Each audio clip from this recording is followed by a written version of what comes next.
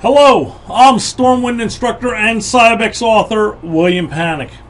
In this video, I am going to show you how to add a Windows 10 enterprise system to a domain. So we have just a Windows Server 2012 R2 domain server set up, and we're going to join a brand new Windows 10 enterprise system to that domain. So let's go ahead and start by looking at the actual Windows Server. So we're going to take a look, go into the administrative tools, take a look at the users and computers, and our domain is the stormwindad.com. So that's the domain that we're going to want to make sure that we are a part of. Now let's go ahead and let's take a look at our Windows 10 system. And on our Windows 10 system, first thing I want to do is I want to make sure I'm going to go out to the control panel. Now what I've done is I've added the control panel to the start menu.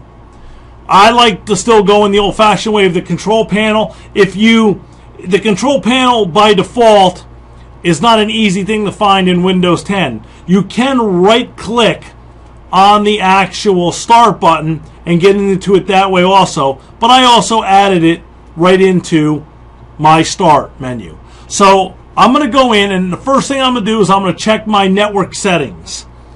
I want to make sure that I'm on the same network that my server's on. So I'm going to go to my TCP/IP4, and I am on the 15 network. Now I'm going to go ahead and change the DNS server to 192.168.15.51 because that is the DNS for our domain. I'm going to go ahead and close it down.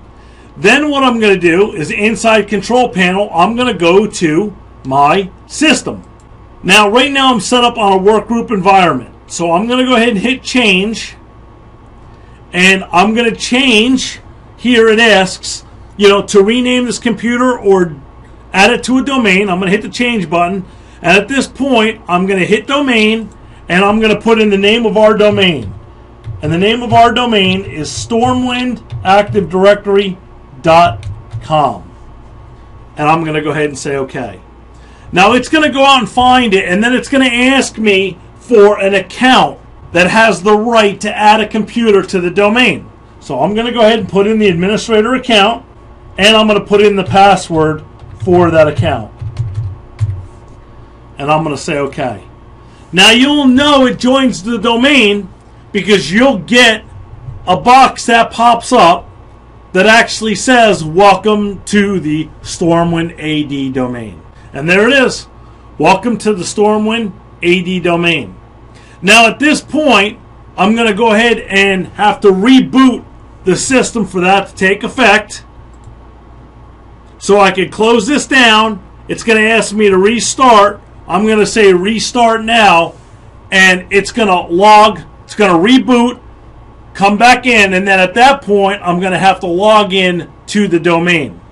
So let's go ahead and I'm going to click restart, and now let's go ahead and take a look. We'll go back out to our control panel. We're going to go out to our system, and we're going to see now, as you can see here, we're part of the Stormwind domain. So we are part of the Stormwind domain. In this video, I showed you how to join a Windows 10 enterprise system to a domain.